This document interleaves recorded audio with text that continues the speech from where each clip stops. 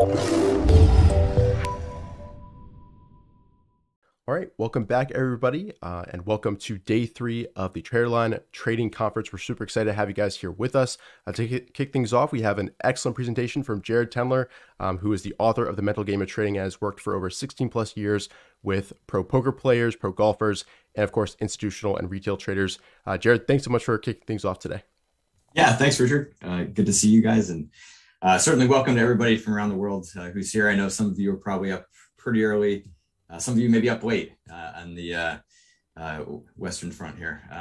So yeah, let's kind of dive right in here. What I want to say first off, if those of you haven't already, if you could fill out the survey that's in the chat.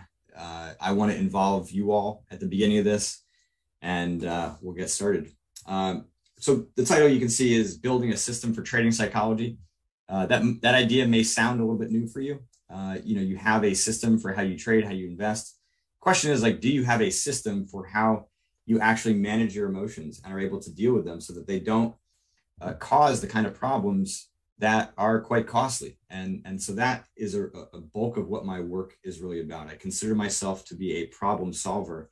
And so as we're going through my presentation today, I want you all to be thinking about the big problems that exist in your trading today. And I'm going to try to convince you that a majority of them are actually more emotionally based than you may realize. And I want to say first off, there is a lot of good trading psychology material that is out there. Okay? The question is, though, does it help you to solve the key issues that you're struggling with right in the moment? Because it's one thing to know that you shouldn't greedily jump into another trade just because you see lots of other people making money, or greedily holding on to a position and not getting out of it at a time when you know you should. Right? It's one thing to know that you should have patience and be able to sit on your hands and wait until it hits your target so that you can, or wait until it hits your entry so you can get in, and then of course patiently waiting until your target to get out. But in the heat of the moment, FOMO can affect you. Right? Fear of losing can affect you, anger, confidence, overconfidence, you name it, right?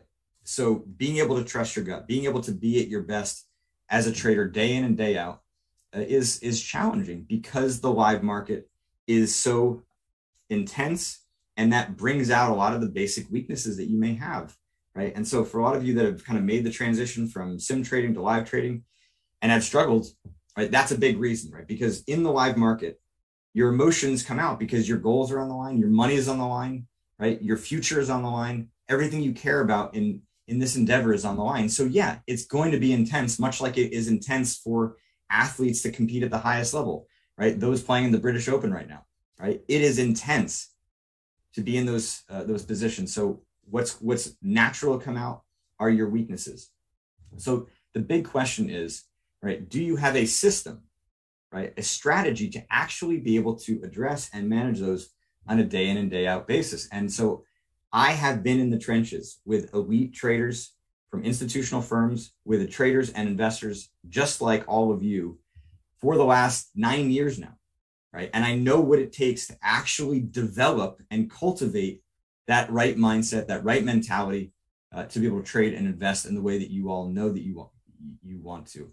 Right? You do not want to be the cause of your losses. You do not want to be the cause of what many would define as kind of underperforming or not really fulfilling your potential, or not really being able to transition out of that day job that you so desperately want to get out of. Right? And so what I'm going to provide you today is a primer on how to begin doing that. Okay? Right? Your trading system or strategy is designed to find those high probability opportunities. Right? And my system is going to help you to understand when it becomes a lot more likely that you're going to do something stupid. Okay. And that's the thing you want to avoid the most. Okay. So before I dive in here, I posted that so that the survey has been posted in the chat.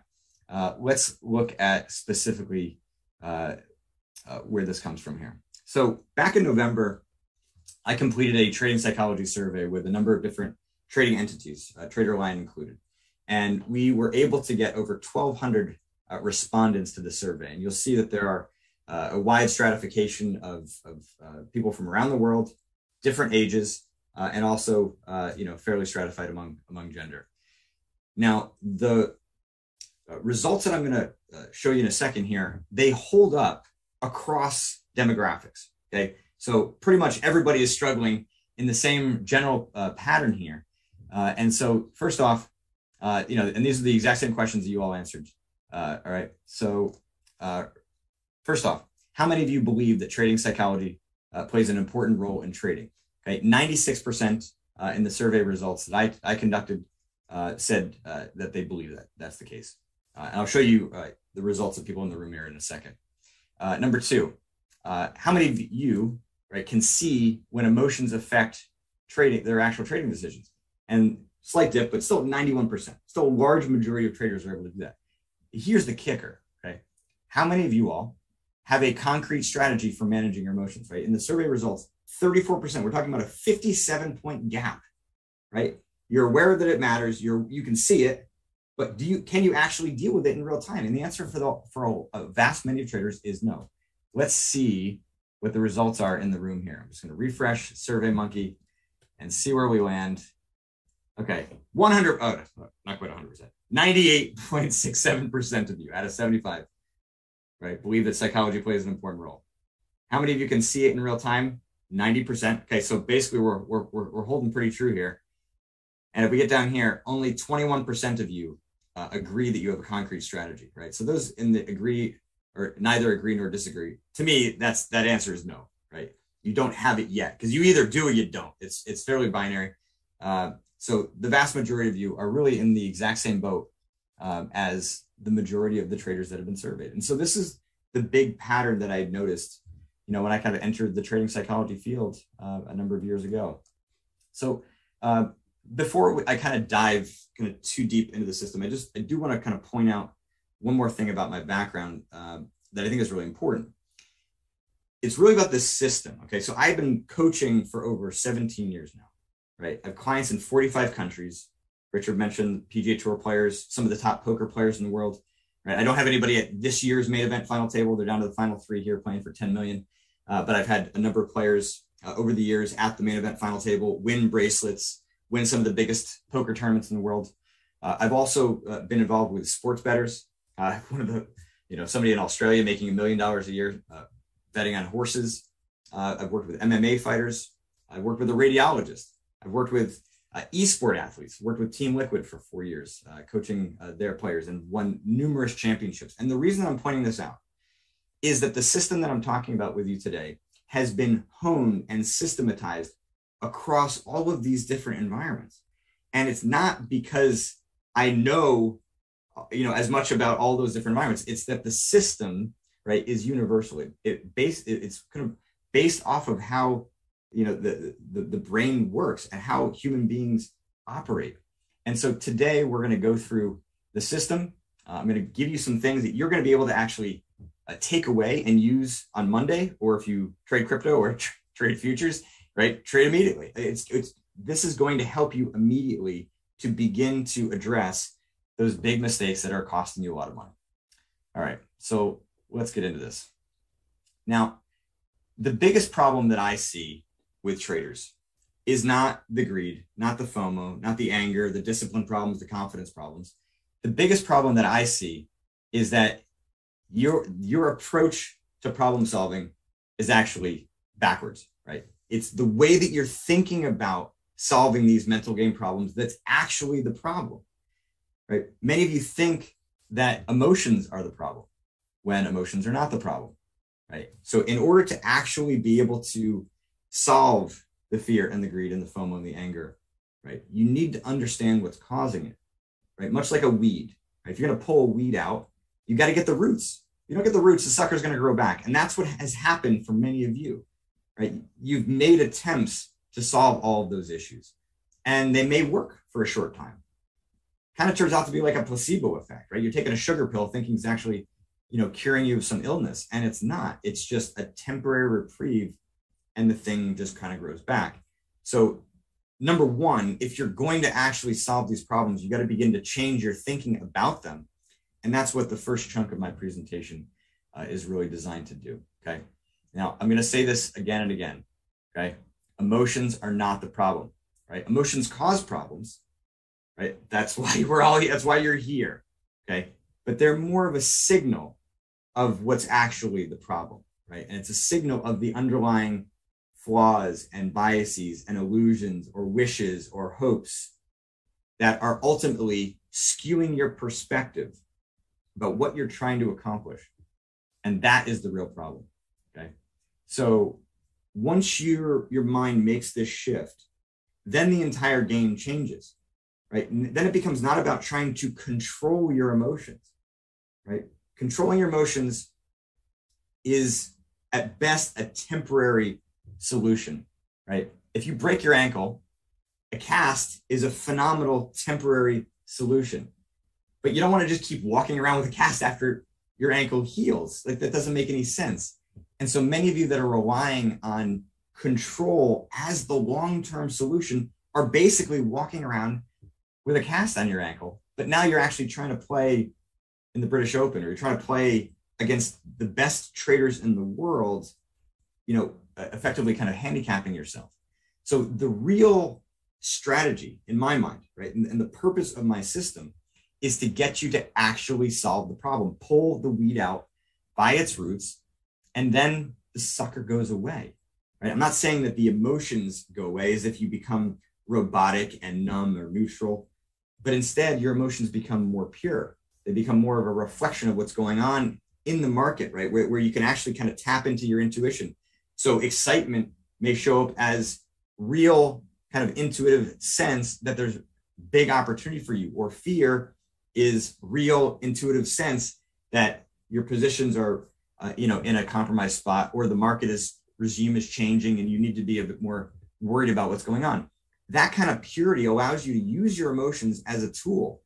Right now, though, your emotions get more compromised by those biases, by those illusions, by those wishes that you are imprinting into the price action, into the market. That's the stuff that we're trying to clear out, so you can be a better version of yourself, be a better trader for yourself. Right? And that is ultimately what the system is trying to accomplish. Okay, so just to kind of further drive home this change in perspective, here are a couple more critical points that not a lot of people know, let alone traders, okay? So here we go. Number one, emotional control is a mental process, and that part of the brain has a limited capacity, okay? So hear me out here. The part of the brain when you actually have a thought, okay, you're thinking in your head, that's called working memory. Working memory has a limited amount of space between 5 and 9 pieces of information. The average is 7, okay? So you get 7 pieces of data. Imagine them like puzzle pieces, okay? 7 pieces of data you can hold in your mind at one time. Well, guess what? Emotional control is one of those pieces. So when you're trying to weigh a decision, right, and you're looking at your different indicators and you're perceiving what's going on in the market, if you have to spend some of those puzzle pieces, some of that mental resource trying to be aware of, right, your emotions, and then having to control them, right, you're pulling mental capacity like kind of off the table. So it becomes fundamentally impossible for you to trade as well as you possibly can in those moments, because you do not have the bandwidth to be able to do that, because you've segmented out part of your mental capacity for emotional control and being aware of those emotions. So it's like you're going to be trying to be like a bouncer at a bar, well, at the same time where you got to actually be the one, kind of taking care of it. So it just becomes a misallocation of resources, when the alternative is doing a bit more work in advance to better understand what's really causing your emotions, so that you can solve them and work through them. And frankly, like when you do this, I have one client in particular who was a swing trader because he could not mentally and emotionally handle day trading. It was just too emotionally volatile for him. And when he went through this process, was able to start day trading as a result of a lot of that emotionality, a lot of that emotional volatility getting cleared out. All right. Number 2, the other reason you don't want to rely on emotional control, because emotions are more powerful than the mind. So that part of the brain I was just talking about can get shut down by your emotions, right? So here we're talking about, the prefrontal cortex, just to give you a little bit of brain knowledge there. The prefrontal cortex is a part of the frontal lobe. And in this region of the brain is where you think, where you plan, where you make decisions, where you kind of weigh different pieces of information. And it's cool when your emotions are easier. Like there's more kind of flatlined or kind of just in a better spot. You're able to access full capacity there. But when your emotions start to rise, they actually can have the power to shut down that part of the brain. So that 5 to 9 number, let's again go back to the average of 7, will shrink to 5. So now you've got 5 pieces of information you can weigh. 2 of them are being devoted towards being aware and controlling your emotions. Now you're down to 3. So from 7 to 3, again, you cannot trade as well as you possibly can given that dynamic. And the problem gets even worse because your emotions can get so intense where they shut off that part of the brain entirely. And you all have experienced that, right? Whether it be in trading or elsewhere, where you've been so angry, you're in like a blind rage, or you're so greedy, you're in like a blind euphoric state where you just think nothing can go wrong. And of course, this trade is going to make your entire career. It's going to be like winning the lottery. Or you're in a blind panic where you're so paralyzed, you're like a deer in headlights and you can't do anything, right? And you're either stuck in this position or you can't get into one that you know would be a monster. So in that spot, that frontal part of the brain has completely shut down. You cannot even come close to controlling your emotions in that spot because emotional control is a mental process and emotions are more powerful than that. So those are 2 basic fundamentals of how the brain works. And so if you're going to develop a strategy, you must take those things into consideration, right? Because otherwise your strategy is going to be is going to basically fail just because of that. And many of you, unfortunately, have been in this situation where you've sort of unknowingly thought that what you were doing was right. Your emotions steamroll you. And then, of course, what happens? Then you get pissed off or fearful or lose confidence because you sort of failed in that spot and you think it's down to you or the way that you're working. And it's not. If you're not accounting for these fundamental realities of how the brain works, it's like not playing by the rules of the game. Right? Not, in this case, you don't even know the rules of the game. Okay. So we've all been there. Right? Emotional control is a great short-term strategy, but it is not a long-term one. Right? I'm going to provide you the framework for how to actually get there. And again, the good news is once you understand these basic realities of how the brain works, right, it doesn't make everything easier, okay, but it does give you a sense of, practicality for how to actually progressively work through this. Because when I think about like the mental game, and I really like the term mental game because it does imply the dynamic nature of this, right? That there's rules, there's strategy that has to be developed. And, much like going to the gym, right? You could hear a presentation from a personal trainer and it all could make sense. Does that give you muscles? No, you actually got to get into the gym and do the work. So what I'm going to provide you today is not going to be the thing that's going to actually change everything for you unless it does that first thing that I mentioned, which is change your perspective. That can happen instantaneously. And that I do hope will happen today. But at the end of the day, you've got to do the work. And the cool thing about that is that when you do the work, you will see more results. And when you see more results, you'll feel a sense of optimism towards solving these problems that may have been around for quite a long time. Okay.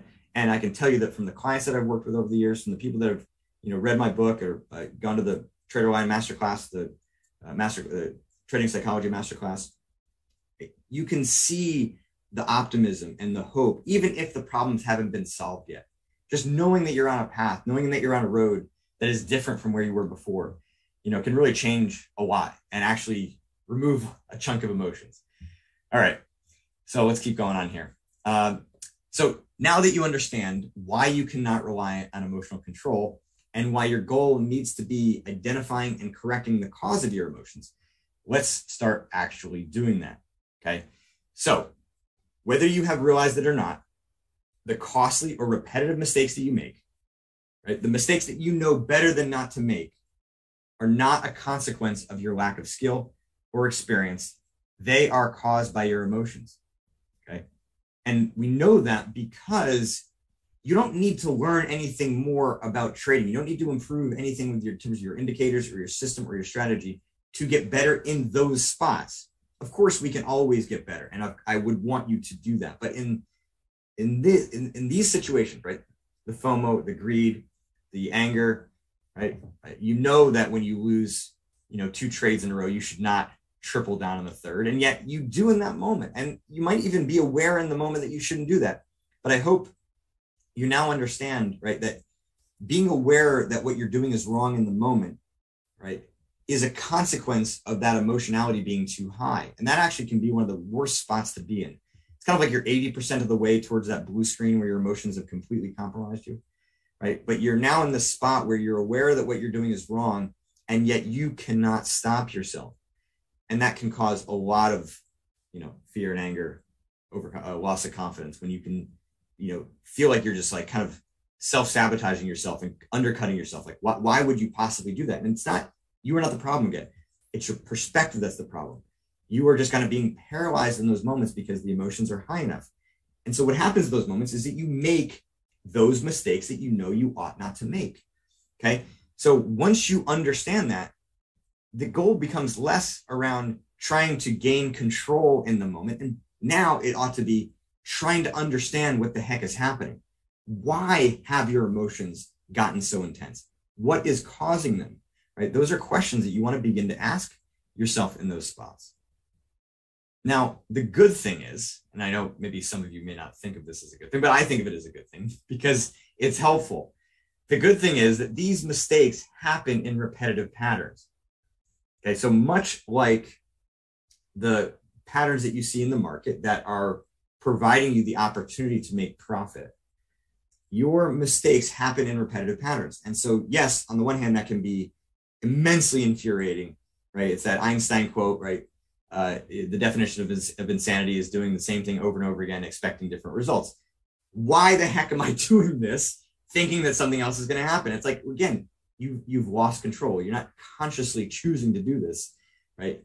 You're just sort of relying on your instincts in that moment, and your instincts are telling you, yeah, this is a good opportunity, right? I should, kind of FOMO in, and that makes sense. In the moment, it makes sense, right? Yes, of course, I should triple down on this position, right? It makes sense in the moment, but because they happen in repetitive patterns, it gives you the opportunity to actually better understand what is happening. So you can begin to study your pattern, right? And actually learn the different ways in which it shows up. And that can give you the opportunity for foresight, right? Right now, too many of you are relying on hindsight. Retroactively, that you shouldn't have done that, but you can't necessarily predict that it's going to happen. It's the exact same thing with trading, right? You might be able to see where the profit was, in backtesting or in hindsight, but can you actually take the trades? Can you actually see the mental game problems in advance? That is what you are working towards. That is what my system is designed to help you to do. Okay. And that outcome is possible. Really, the question is kind of like, how long is it going to take you to get there? Okay. Now, again, this is probably repetitive at this point already, right? Emotions are more powerful. They're powerful enough to compel you to make mistakes if you are blind to their presence. Okay. So the place where we begin here is in starting to actually learn where your psychology, where your emotions are causing those costly mistakes. And I guarantee all of you, you just think about how much those mistakes cost you, not on a daily basis, because on a daily basis, unless you're like blowing out accounts regularly, right? It can be more of a slow bleed.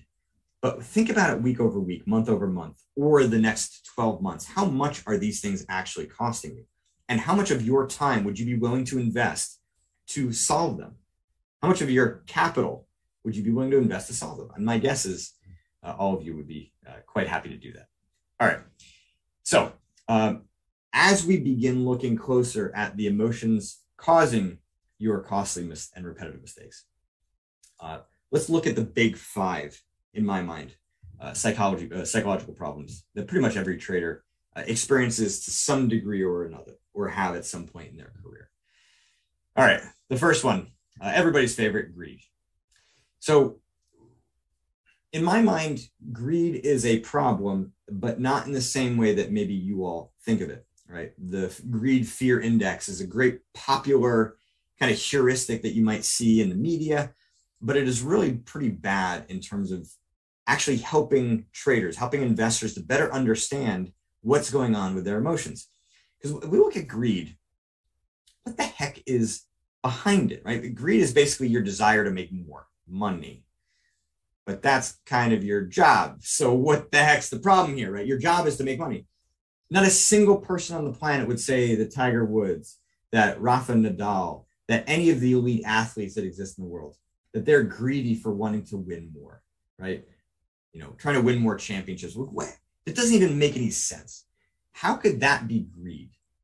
And yet, greed does exist in all competitive environments because it, in my mind, kind of draws that line between your attempts at winning kind of cross this line where you're now actually making decisions, making plays, doing things that are actually going to lower your chances of success.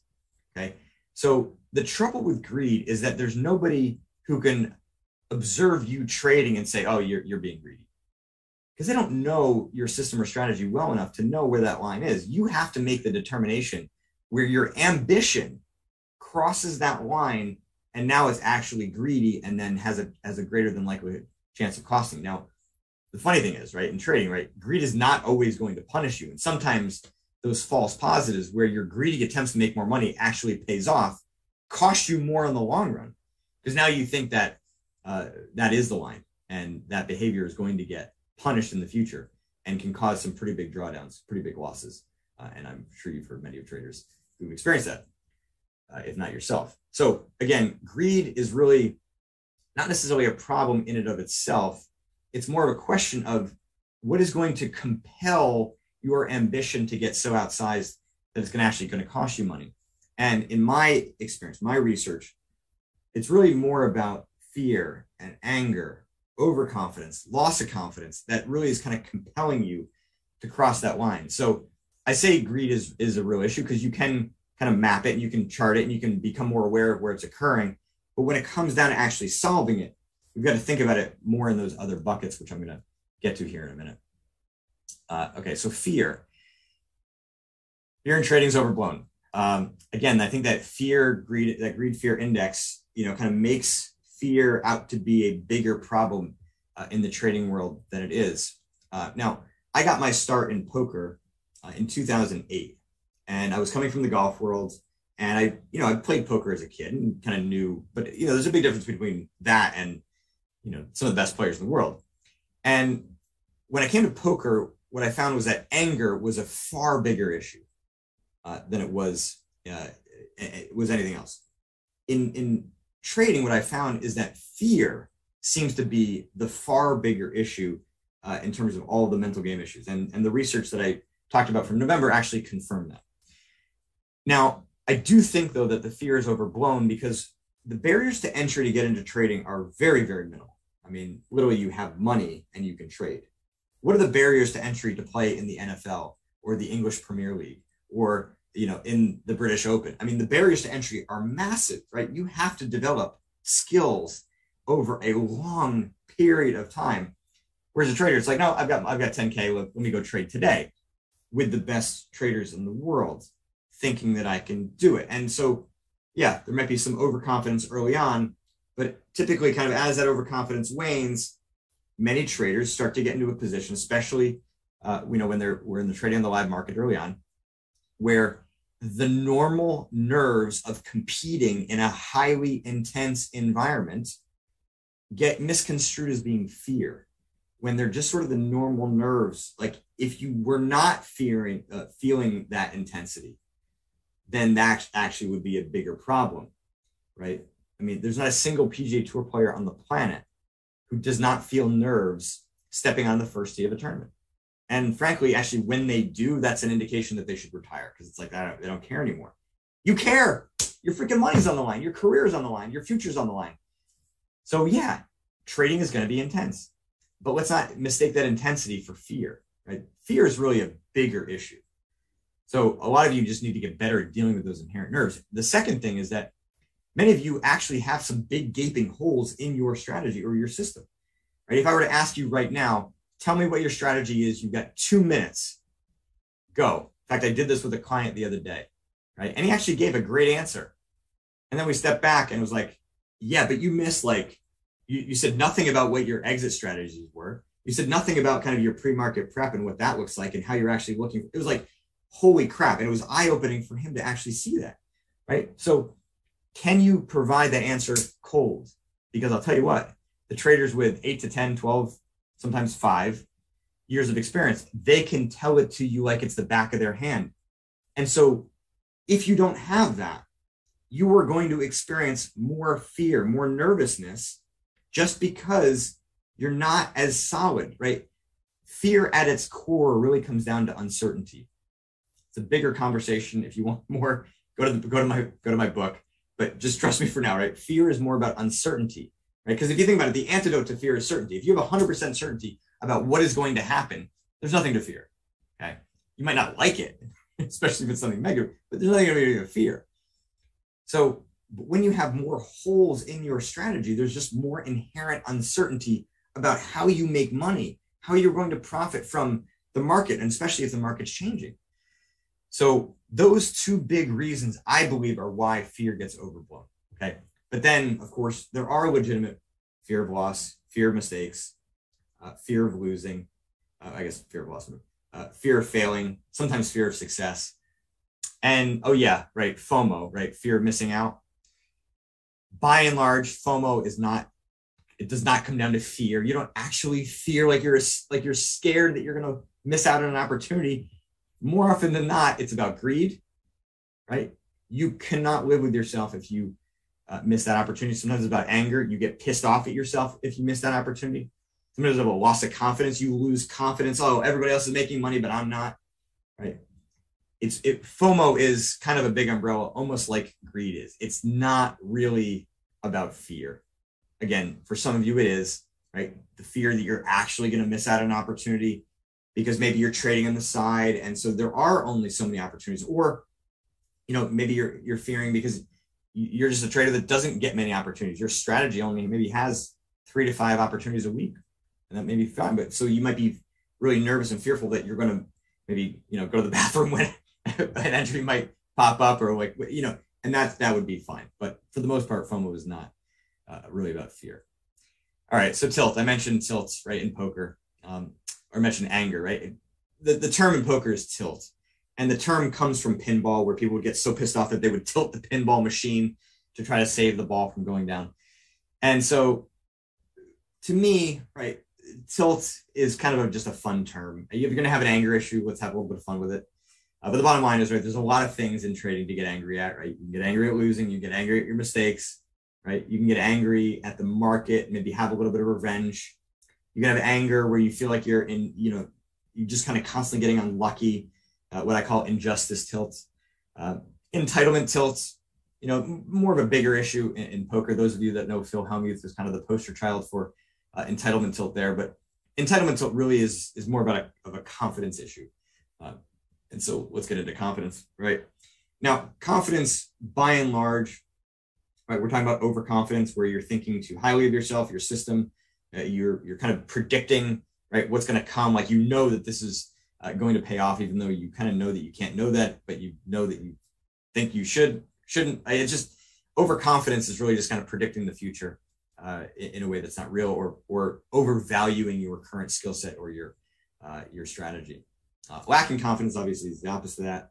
The ironic thing about confidence is that you can be a new trader with a ton of confidence and a very experienced trader who is way, way better than that newer trader, and yet have much less belief or confidence in your strategy or your abilities as a trader, which is kind of not how it should be, which is why confidence is a problem, right? Confidence should be a direct reflection of your competence, right? Your actual skill as a trader, or your confidence in your system, right? But the way in which that perception of your skill gets off is what defines being overconfident or lacking confidence, okay? And that misperception really comes down, again, to those flaws, the biases, the illusions. And I'll get to some examples of those in a minute, right? That really are the cause of not just your kind of oscillation and confidence, but also, the other emotions that I mentioned. Now, one of the biggest flaws that exist in trading is being overly focused on P&L, being overly focused on results,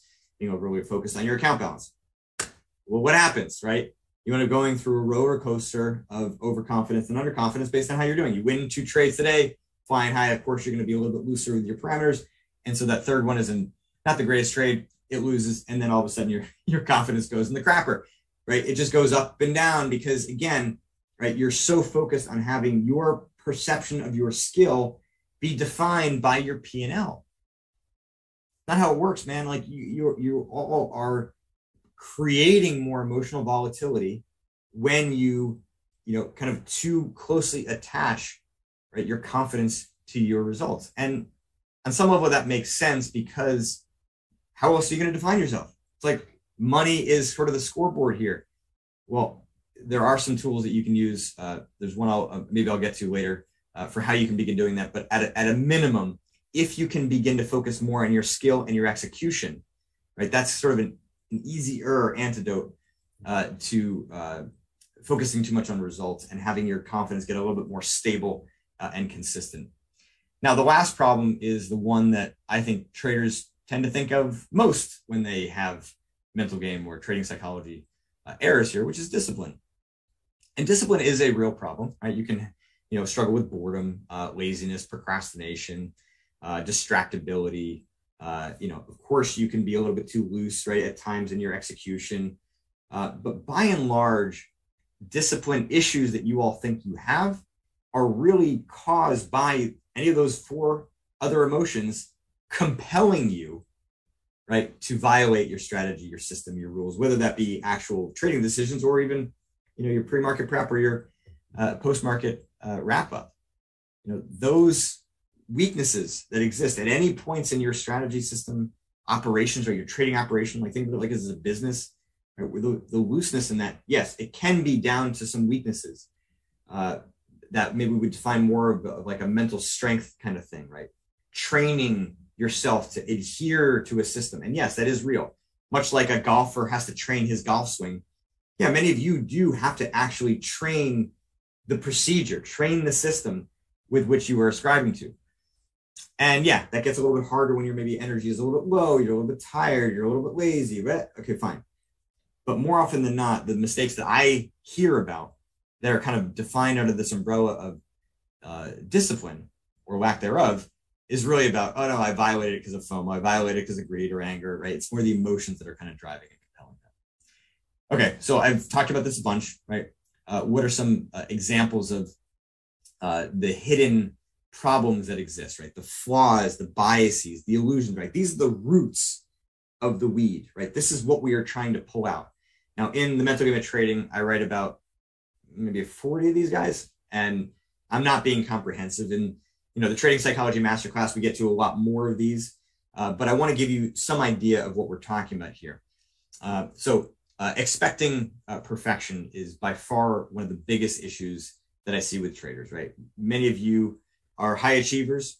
Many of you have been successful in other arenas. And so you just expect a lot of yourself. And those expectations in and of themselves are not a problem, okay? They are a driver of your success. But by and large, I've seen this sort of flaw emerge because it's great for motivation, but it's really, really rough for fear and anger and confidence. Okay. And it can cause all of those things.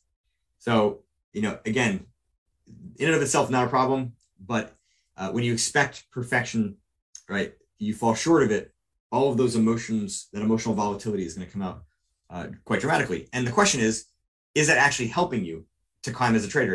And from my experience, the answer is maybe, but it's at least slowing it down because there's so many ups and downs that get created. And there is a better way of doing it where you can kind of have the best of the upside without having to tolerate as much of the downside. The illusion of control, right? Basically, you think that you're in more control of your results in the short term than you actually are. Like for many of you, trading might be the first instance where you're dealing with a highly volatile short-term kind of feedback mechanism. Like you're doing all the right things and losing money. Like where in life does that really happen at such high concentration as it does in trading? It happens that way in poker, which is why for me, the transition from poker to trading was quite natural. Like, yeah, I kind of get all this stuff. And what's been cool is that, talking with golfers now, really helping them to understand the amount of luck that exists in that game, right? And getting them kind of bought in. It's like, you don't have full control. You hit the shot, it's out of your hands now. The wind's going to blow, bag bounces, right? Same thing with the trade, right? Your job is to execute to the best of your ability based on your strategies, your system. And the short-term results, they ain't in your control. And if you try to, out comes a lot more emotional volatility. Expecting to make money from every trade or every day. Like, I mean, some of you see the like elite of the elite who are just seemingly like turning on a printing press and just making money every day. And yeah, I do know that there are a few people out there that are doing that. But some of them are actually, maybe not. Okay, I'm not going to get into it. Bottom line is, if you expect this, right, in the back of your mind, sometimes it resides. Many of you might not admit to actually believing this consciously because you might know that it's not practical, especially given the certain strategies that you're trading. But if somewhere deep down you believe that, right, what's going to happen when you lose? You're going to overreact to it, and then you're imprinting bias in the market, and you're going to see things that aren't there. You're going to think that there are opportunities, and you're going to think that it's your gut that's saying, yes, we should jump in right now and double size. When, in hindsight, you're going to realize that's obviously not the case. Hating luck, right? So now we're taking the element of variance, that element of luck, and expanding out to something that you actually hate, right? And that is really not usually about the hating of the luck. It's that you hate the emotional volatility that comes as a result of that. And you hate the mistakes that you make as a result of that. You don't really hate the luck, right? You need to embrace it, right? All right. Why would you hate the rules of a game? Don't play the game if that's the case, if you really actually do hate it. Black and white thinking, one of those kind of that resides in the deep recesses of the mind. If you are one that kind of defines yourself as either amazing or garbage, right? Have these very kind of binary ways of seeing the market, seeing opportunities, seeing yourself, see other traders, right? This sort of black or white thinking can really, again, cause a lot of emotional volatility because there are a lot more gray in reality. And we want stability in the way that you're perceiving yourself and the market. Okay. And at the end of the day, right, I want you to begin treating the thoughts and the emotions that you're experiencing not as the problem. I want you to start getting curious about what's sort of showing up, because they're an indication of the real problem, right? These hidden performance flaws, illusions, biases, hopes, right? Wishing that you could make easy money, right, would be another example of one of these flaws. All right. So trading psychology system. I want to give you just sort of the four steps to this. Okay. If you want more, right, mental game of trading goes into very precise detail.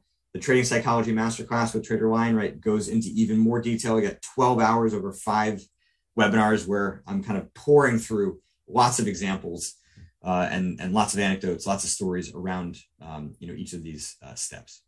All right. So number 1 is called mapping your pattern. We're actually going to do this today. Like I said, I want you to have something tangible that you can do immediately. Number 2 is getting to the root of your problem, right? Dig out those underlying performance flaws, biases, right? And I've got tools that can help you to do that. Number 3 is to correct your problem. So once you can train yourself to have the vision to see it in real time, right, which comes from mapping the pattern, once you then understand what's forcing that, what's causing that in the moment, you can develop a strategy to help to contain it in real time early, before your emotions get too big, before the problems get too big, right? And be able to actually prevent those mistakes from occurring. I mean, that's what this is all about, right? And eventually get to the point where those problems are actually solved, right? FOMO is not a problem for everybody, right? Greed and anger, right? Not a problem for every trader, right? So you can get to a point where your emotions are stable enough where, really they can become clean and more reflective of what is actually happening versus what you think or wish or perceive them to be happening. And the 4th step is kind of a fun one because it's just repeat and adapt. The system that I've developed, right, again, is applicable across all these different contexts. And it's also applicable throughout your trading career. You're not just learning a strategy that can help you now, right? I'm not going to just kind of teach you how to fish. I'm sorry. I am going to teach you how to fish. I'm not just going to give you fish. I'm going to teach you how to fish. That's what the system is really all about. So, as you continue to evolve as a trader, there's always going to be something you can fix, right? No trader is perfect. Everyone has a proverbial C game as part of their competence. And so this system can kind of go with you along the way throughout the entirety of your trading career. Okay. So the first step here is basically collecting data around each of your trading mistakes. Okay. So at this point, you should have a couple of them clearly in mind. Okay. And so when they happen, these are some examples of the kinds of data that you can collect in real time and then be able to kind of better understand, kind of the full scope of what's going on so that eventually you can map that pattern, which I'll get to in a minute. Okay. So the instrument of the situation, what's the trigger, right? What's actually causing the emotion. Okay.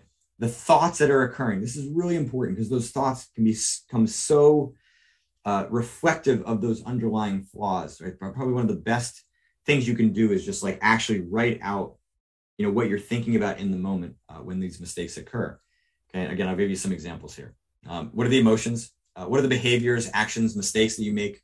Sometimes these can get a little bit confusing. Again, some people have different thoughts about what these can mean. For me, the behaviors kind of tend to be more about like kind of internal or external like actions, right? So you might like kind of slam your hand down on the desk or punch the monitor, or maybe you kind of get hyper focused on one chart or another. Maybe you kind of feel like heat in your head or nervousness in your stomach, right? And then actions, would be actually maybe more examples of the ones I just mentioned, where you're kind of slamming your hand down, hyper focusing, and of course then kind of capturing the actual mistake that you're making too. Change in decision making, change in market perception. Basically, here you're trying to get into like from a more technical standpoint. How are you now maybe thinking about a particular indicator in the wrong way or failing to even consider it? Effectively, kind of how does your perception of the market or your strategy start to alter? Okay, here's an example. Okay, bought Apple, got stepped out by a tick, right? The thought is, I can't believe this is happening again. And so I want revenge. I'm going to get hyper-focused on finding a new entry. And then maybe I'll take them several times repeatedly. Then I get overly focused on getting my money back. That's the change in decision-making. The decision is not about taking an optimal setup. The decision now is based on getting my money back. Okay, the change in market perception. Now I'm reading too much into price action, basically like looking for an entry rather than the entry kind of coming to me. All right, one more example. Opening bell, seeing stocks make a move out of the gate. The thought is, I need to get involved and make money. Let's get a quick trade off the bat and get a winner under the belt. The emotion is the sort of hasty nervousness. Behavior, right, is heart racing, closely monitoring price action, staring at the spread, not sticking to initial plan, quickly booking profit to avoid it turning into a loser. Change in decision making, watching ticks instead of executing my plan, and the change in perception, not looking at chart structure with an objective mind, letting my focus on making money skew my judgment. All right. So my advice here is that you take this worksheet, which you can get from my website, and I'll show you where to get that in a minute, and print it out. Or you don't even need the worksheet, just write down these things while you're actually trading. The interesting thing is that actually doing that for some of you can help to disrupt the momentum of that pattern. Like I said, these mistakes happen in repetitive patterns, right? What's the first law?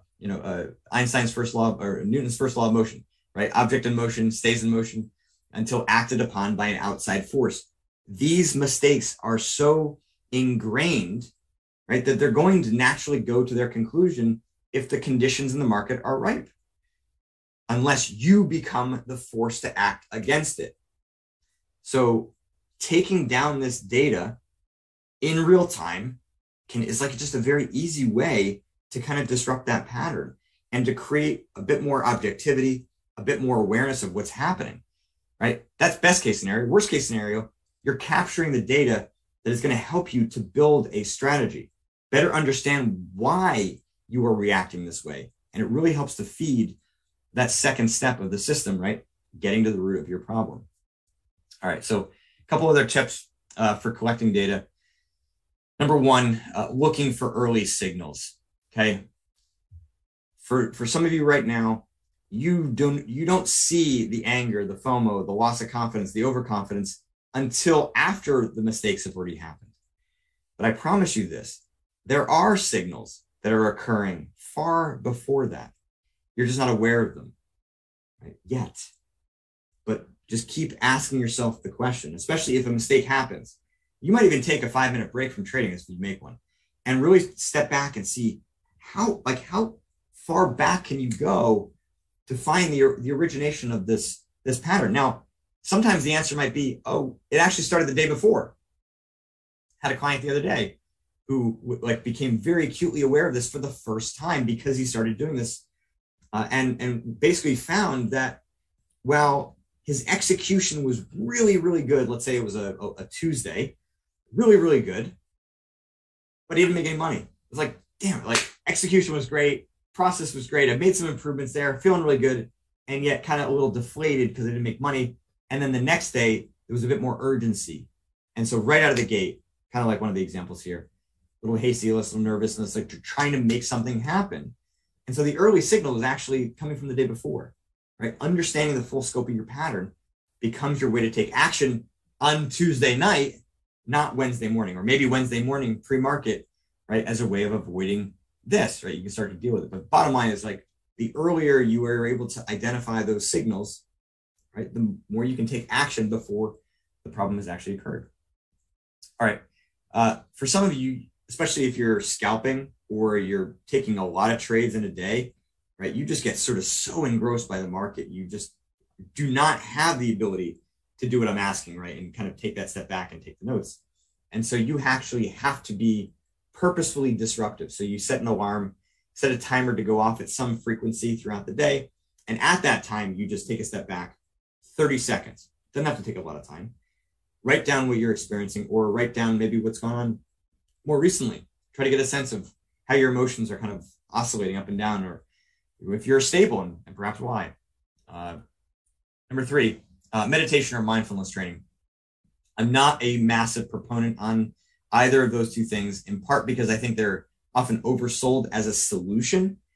In my mind, they are best served as a tool to build the awareness, self-reflection, the internal ability to sense your own patterning. And so, yeah, they are great tools for that. If you tend to be one of those that maybe is a bit more blind, you could consider doing either of those two things. And lastly, understand the intensification of emotion. Basically, what that means is, or many of you think of frustration and anger as being two different things, when frustration is just a smaller version of anger, right? Frustration builds, eventually turns into anger. Anger eventually turns into rage. Okay, fear, right? Fear is really comes down to like nervousness, antsiness, a little bit of like kind of tension. And then fear can turn into like a phobia or a panic, right? Every emotion has a scale to it, okay? And that's ultimately what we're going to do now, is take the data that you've collected and turn it into a map where you're charting the intensification of those emotions. And that becomes really, really critical to consistently kind of nailing this first step of the system, where you can see before the problem, right, occurs, when your emotions are still small. Because if you're going to do that step 3 of correcting your problem, again, we need mental faculties to use that, right? Emotional control, right? And that the part of the brain needs to be strong enough in order to have some impact. If your emotions rise too high, right, you can't do that, right? Even using my system, right? We got to work within this parameter. So catching the early signs is so critical, because you do have kind of full mental capacity, and you kind of tilting the scales of probability of success here kind of in your favor. And that's really what you're after. Okay. So basically what you're going to do is you're going to take the data you've gathered, right? So basically do the data collection for, a couple of days, maybe a week. Ideally, right, you could go back kind of retroactively to maybe mistakes that you've made this past week, or others that you've made that are very well known, right? You don't have to start from scratch here. But what you're going to then do is put them into order based on severity, okay? So here's what this looks like. this is a map of greed. Now we're using all of the data that you've collected, right? All the examples, and we're just sort of split it in half. You don't have to do this. Just becomes a way of maybe kind of segmenting things a little bit, right? On one side, you're kind of putting all the mental, emotional, physical, action-oriented stuff. And then the other side is more of the kind of technical data that's more kind of, again, kind of trading oriented. Okay. And we're doing it on a scale of 1 to 10, right? 1 being the most basic level of, in this case, greed that you could identify, all the way down to level 10. Okay. And I'm going to give you some examples so you can kind of understand what this looks like. Okay. So now this comes from the mental game of trading. This is from a real example. So at level 1, this client started thinking about the utility of money, wanting to lock up the gain, wanting to have that big trade to secure the profit and achieve better returns to see progress, right? And at this stage, right, there was actually no technical mistakes that are occurring here. This is a very kind of sophisticated sense that there's this greed has popped up, right? And this came, I think, probably about 2 weeks in, right? So we had our first session. This was this first attempt at a map of greed based on the data that was collected. Now, what you can see here, right, there's a gap, right? Between level 2 and level 4, there's just nothing here, and that's fine. Especially in the early stages, you're going to have these big holes. But as you work on this, eventually you're going to kind of capture more of the data. All right, so at level 5, wonder if I should move my profit target. Really close. I could secure it now, but I could move the target farther away. If I push the trade farther, I'll be secure for longer. Okay, let me jump to number 10. Number 10 is highest level of greed. I want to make the absolute best returns right now, give up all control. I'm going to only focus on making money right now, and there's no longer term thinking. Okay. Now, after another 2 weeks, this is what happened. Okay. Able to fill in all those holes. And what we see is there's a new number 1. Now, the first sign of greed was logging into my brokerage account to have a brief look at P&L. Okay. So this took about a month of time to create, going from the data collection to the first draft to now this draft. Okay. Now, here's another example. This came from actually the Trading Masterclass, a couple other examples just to show you. But like this is an example of a very kind of basic first draft, right? There's no fear at all, feeling very super confident in myself, cool. Right, level 5, begin to second guess my entries, afraid to increase my exposure, doubting my process. Level 10, feeling terrible, confidence stumbled, right? Paralyzed and tend to depress myself, play video games to avoid reality. Okay. Now, here's another map, and I want to kind of show you this one just because I love the color coding of this, just to provide another, bit of perspective here. And this is for anger. Okay. Just for time's sake, I'm just going to kind of go through this quickly, but you can see, right, there's still some holes in this, but by and large, there's a clear sense of progression, and that's really what we're after. Now, the other thing we're after for here is, can you identify where that kind of teetering point is for where your emotions are going to cross that line where you can kind of no longer gain control and take action? I never want you to be in a position in the early stages here where you're just going to kind of keep getting run over and succumb to those mistakes because of anger or fear or whatever. I want you to be able to kind of shut things down early enough so you can build skill, not just in the system, but in actually controlling your actions. So it is a good thing for you to lock up wins, lock up a successful day early on to build that competency. For some of you, this is a bit like going to, physical therapy where you've just, again, let's go back to that broken ankle analogy, right? Ankle's broken, take the cast off, but now you got to go rehab it, right? First days of rehab, like you're not going to just go full on, right? That's how you're going to re-injure it, maybe even re-break it. Right? And so some of you actually do that. You attempt to, and I say this, some of you mean like some of the clients and some of the people in the masterclass like have done this where in the early days, you're just kind of pushing yourself too hard, too fast. When you are trying to build a system here that's going to work, it's a lot like building muscle. It's a lot like rehabbing where you've got to do it progressively.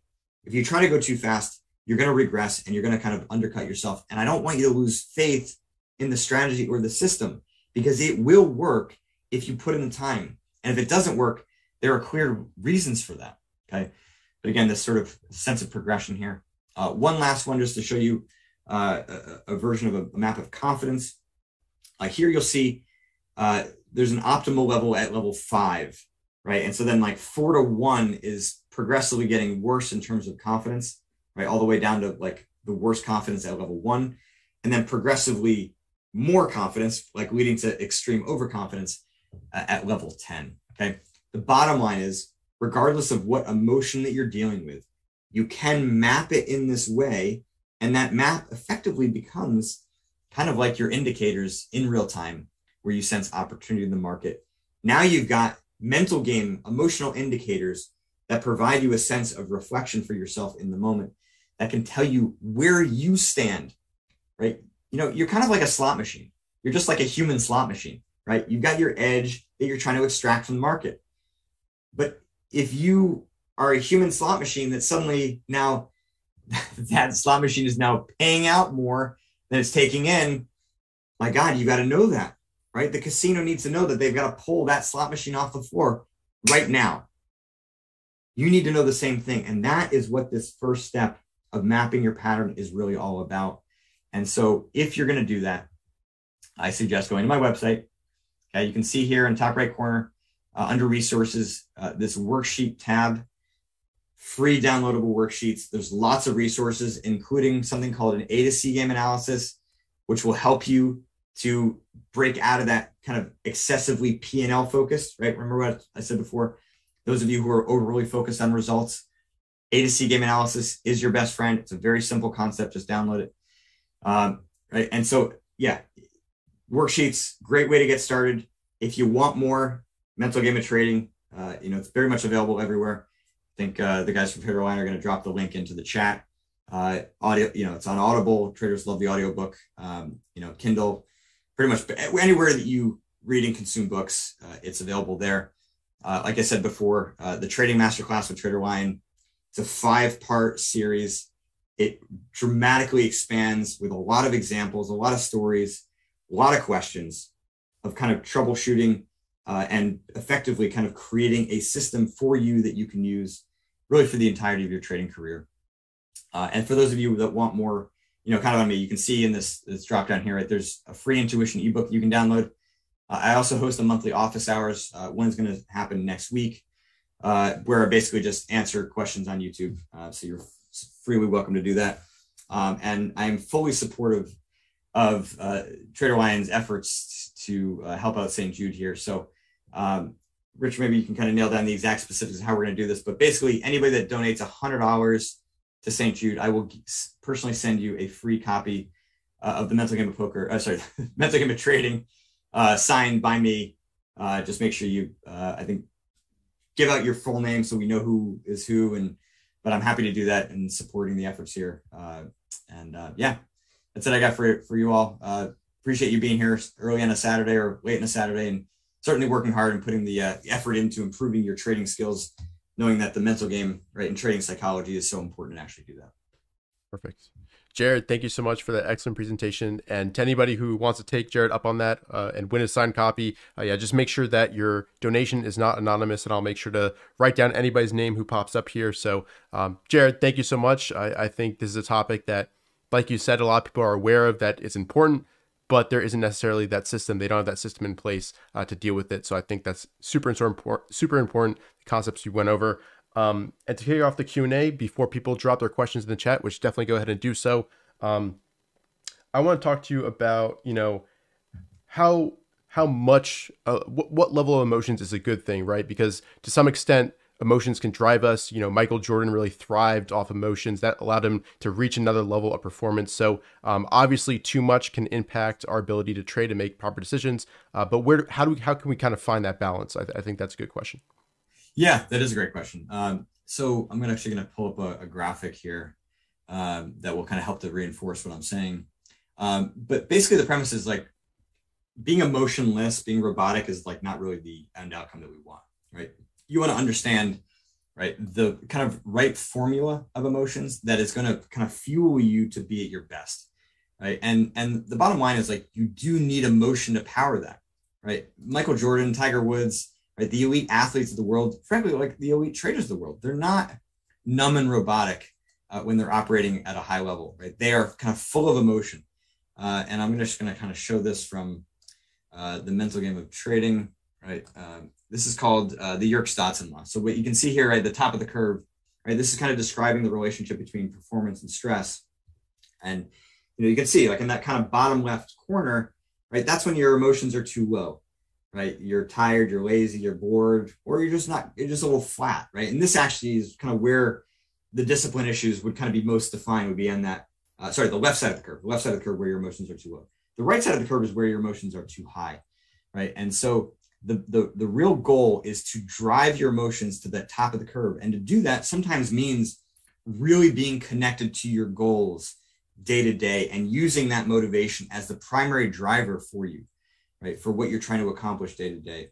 But at the end of the day, right, if you spend some time and think about, what is it like when you are at your best, right? We can kind of do this pattern recognition for your problems, but you can do the exact same thing for when you're at your best, and you kind of naturally have, that optimal energy right at the center of that curve. Now, to do that and then kind of figure out how to produce it is two different things. So you eventually, once you kind of recognize, what are the characteristics, like what are the things you're thinking about? What are your routines like, right? You can create some predictability around it. It is very challenging to do. It's not impossible, but it just takes work, like anything else. Perfect. And there's a question earlier in the chat about, how you actually went around creating the system. So can you talk a little bit about your background and how you went, obviously, from a really great amateur golfer to, learning the system and teaching it as well? Yeah. 1997, I wanted to try to qualify for the U.S. Open. I was an amateur at the time. I was, just finishing up my freshman year at Skidmore College, Division III, and basically missed getting onto stage 2, which is effectively like a small PG Tour event, because the U.S. Open, I think it has like 70 qualifiers, right? So anybody with a low enough handicap can go play, and there's just a number of tour players that have to actually qualify. So I effectively choked, right? I missed by a shot, missed a bunch of short putts. And so my aspirations of playing professional golf, started to kind of get into question in my mind, because I was not able to, both in that tournament and then in successive tournaments, kind of get over the hump. So I kind of dove into sports psychology, dove into golf psychology, looking for answers. And my game did progressively get better. But at a certain point, you realize the gap was too great and I was continuing to kind of fail. So I sort of decided to get a master's degree in counseling psychology, basically get trained to be a therapist, not because I wanted to be a shrink, but because I wanted to combine the problem-solving ability of a therapist with the tools and techniques that I had found from sports psychology. And effectively in 2005, after getting my master's degree, getting licensed as a therapist, right? I actually technically could be a licensed therapist or a practicing therapist, but I wanted to combine those two things to kind of bridge the gap between what I saw was missing from sports psychology and golf psychology, and combine it into a more robust program. So in 2005, began doing that with golfers, eventually met a poker player on the golf course. And that then kind of transitioned in this huge opportunity within poker, wrote The Mental Game of Poker 1 and 2. In 2013, traders started picking up the poker book, kind of seeing how much it applied to them. And writing the poker book was really kind of the first iteration of the system. But then over the next 8 years before I started writing The Mental Game of Trading, I had learned a lot. And so The Mental Game of Trading really kind of expands and systematizes my system, in a lot more precise detail. And so the bottom line is it's just a byproduct of my education, my experience, as a high level golfer, who is still competing to this day, right? I tried qualifying for the US Open again this year. This year I was 3 shots off that qualifying, but I'm kind of just getting back into it after having a family and, work and all the rest of it. But, and so I kind of really systematizing it, as a player, as through my education, and then through my experience. I've worked with thousands of clients in a variety of different fields, and it's just kind of like, you just kind of figure out what works. And because it's important to me to there's only like so many hours I can work with somebody one-on-one. So for me, writing the books was an opportunity, and doing the masterclass and doing presentations like this is really about helping more people at once. And so I'm kind of forced to systematize it in a way in order to accomplish that main goal, and not kind of be like everybody else. And the other thing is that when I went into poker, I couldn't kind of bullshit that audience. I mean, you're talking about like sophisticated people who are, kind of whose brains are designed to spot out bluffs and spot out people who are full of it. So it became more of like, or how can I not just provide a lot of advice, but actually provide them a roadmap, provide them a system that they can use, themselves and kind of use their knowledge. And ultimately that's kind of what it's turned into, which has been a lot cooler for me because I don't have to know everything about what it takes to be a great trader. I need to know enough about what you all go through to be able to kind of reflect things back in a way that maybe you hadn't seen them before. But ultimately the system is the system. And it's pretty cool that it's been so well received over the years by so many different audiences. Excellent. And it looks like Michael Dominguez donated $100. So thank you so much, Mike. Awesome. Yep. We'll Happy make to sure. send it off to you, man. Yeah, we'll make sure that gets to you. There's some great questions coming in as well, so keep those coming. Jared, having worked with so many traders, what are some of the common mental game problems that people deal with? And what are kind of some of the solutions? Obviously, it's very, each thing is an individual problem, but what are some of the common mistakes that you see a lot of traders go through? I mean, it's kind of across the board, right? You're dealing with, entries and exits, how are you getting in, how are you getting out? I mean, I think obviously there are lots of reasons to get in prematurely, lots of reasons to not get in at all, right? And I think that's where you're looking. I'd say one of the bigger surprises for a lot of traders is just the actual stress of being in a trade, right? How emotionally volatile it is. And so that often kind of can fatigue you in a way, right? And then you end up kind of taking suboptimal exits as a result of that, or moving stops as a result of that. But I think the emotions and the problems that I've described already thus far, I think kind of cover, kind of the big mental game problems. Mm-hmm. From a trading standpoint, I mean, there's so many different varieties of trading, but the mistakes are kind of endless. And ultimately, right, it's kind of up to you to know where you are actually bleeding money. And if you can do that, then you can start to identify the emotions that are helping to drive that. Perfect. And kind of along those lines, exactly what you're talking about, there's a question from Santiago. Question for Jared: how can I control anxiety while holding losses, before that stop is triggered? Even with small share sizes, it hinders my sleep. I'm checking my P&L way too often. Yeah, I think the A to C game analysis is really the beginning of the antidote, right? The more that you can create this sort of feedback mechanism that is more geared towards execution than it is towards P&L, right? P&L is never going to go away as a priority, but when you fully understand that P&L is a byproduct of your execution, and if you're not making as much money as you could, it could be that your system needs to evolve, it needs to adapt. And so is the anxiety related to that, or is the anxiety related to you defining yourself as a trader and not being able to identify whether you're winning or losing in this game other than P&L? But if you're winning or losing based on execution, and you know that it is profitable, and you know that your execution and your strategy is sort of correctly defined, then that is how you should be measuring yourself day to day, really week over week, right? Month over month. Yeah. Okay. We're going to start to get a little bit more P&L focus, but you can have kind of bad months with your execution being pretty good. I mean, it's rare that you're going to have like kind of a perfect execution month and have your P&L be awful. So, but by and large, like when P&L is, you're having going through these drawdowns, it weighs so heavily on your execution that you end up kind of shooting yourself in the foot in a lot of instances. So I think the key is, how do you define how you're doing, right? Because if you're playing basketball, you're playing golf, you're in these sports, right? You're basing, your sense of the game flow and how you're doing based on your results. Poker players struggle with this. Again, golfers struggle with this too. I've had, some of my PGA Tour players come off the golf course shooting 74 going, oh my God, I could not have gotten more bad luck. I actually feel pretty good. Did I play great? No, but no way did I play as badly as I did. And on the flip side, they shoot 66 and they actually are not aware of how much good luck they got in their favor.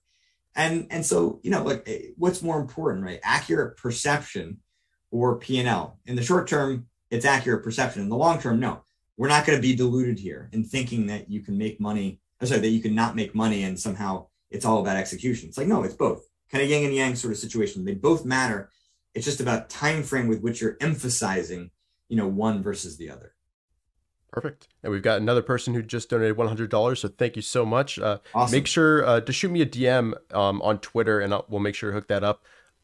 And Jared, I think this is an important question. How can traders and investors as well differentiate between a problem that's, mental game related versus just, something with their trading system that they need to work on? How can they kind of make that distinction?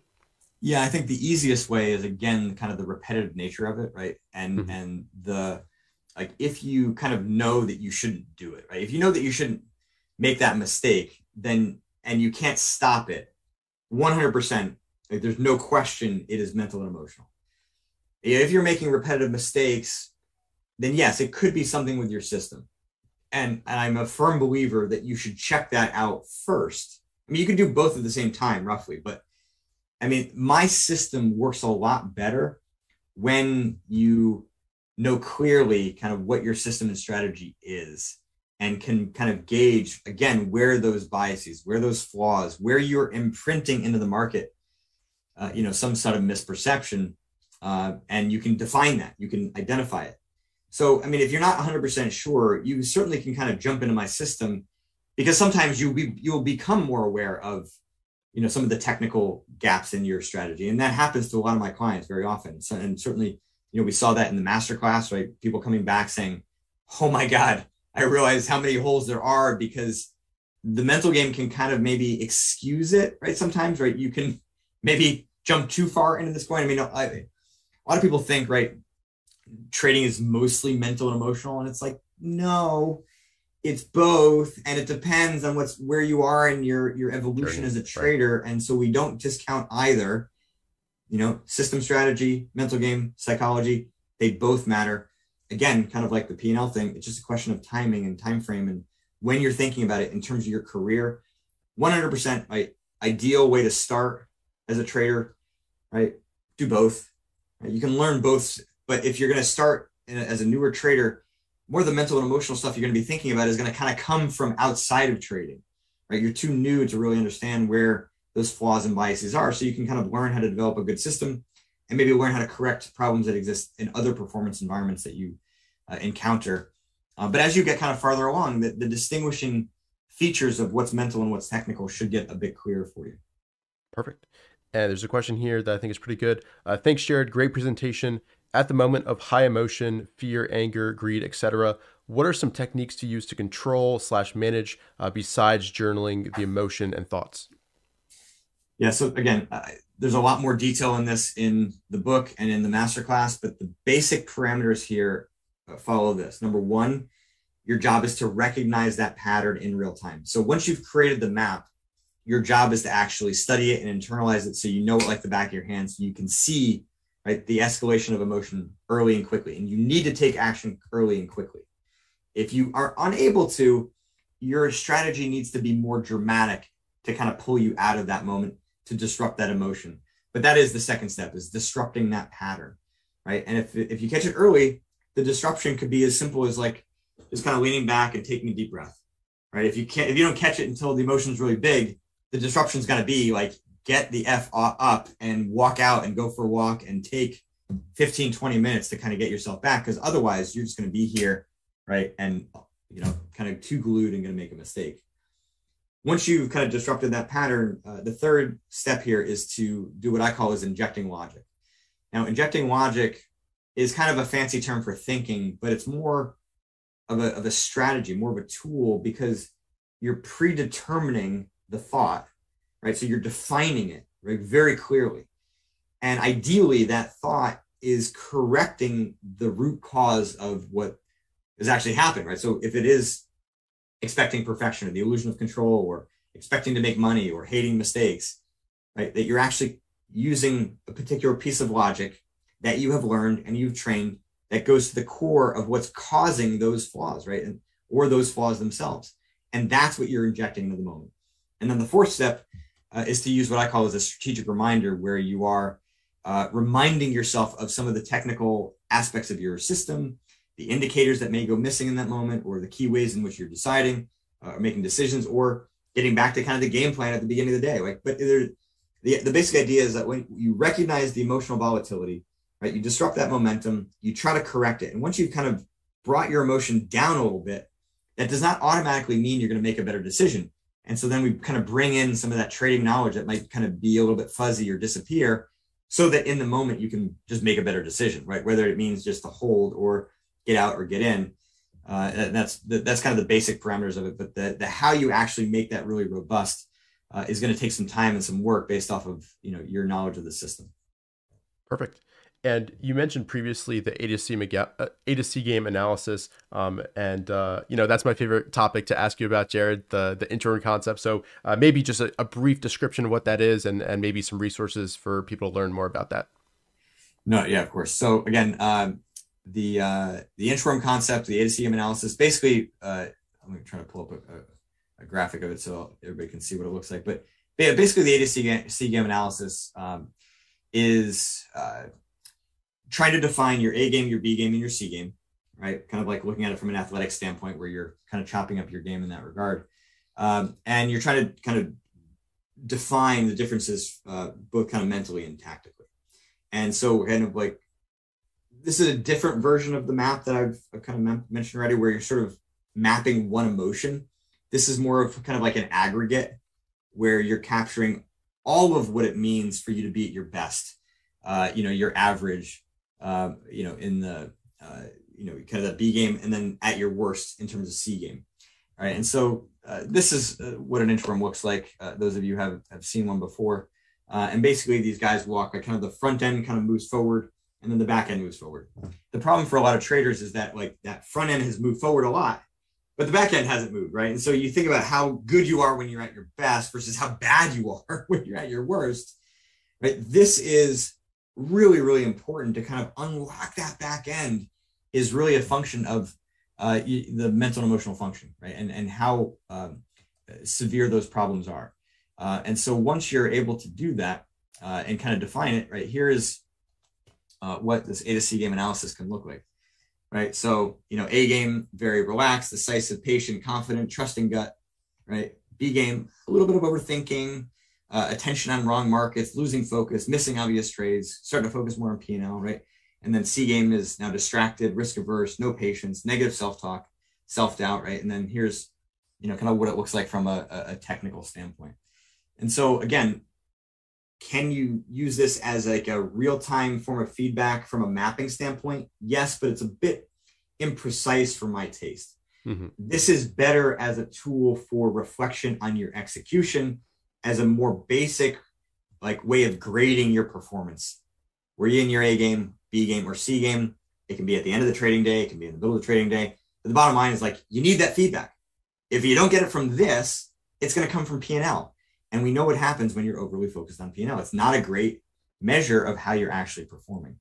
And so, yeah, again, you can go back to my website here, download the worksheets, right? But again, it's kind of a basic parameter. It's not kind of overly complicated. And that's how I like a lot of things to work, right? We don't want to make things too hard. This game is already hard enough as it is.